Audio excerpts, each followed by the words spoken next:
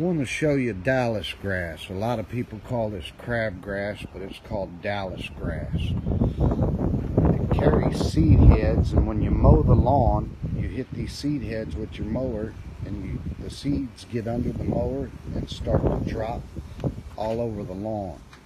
Over a course of time, it'll take over your yard.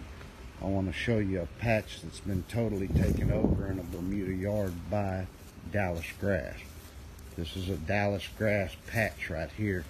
Kind of rare to see, but that whole Bermuda lawn right there got taken over by Dallas grass.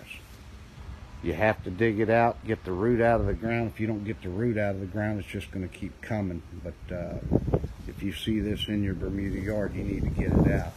Normally you'll see it in a clump just like this right here.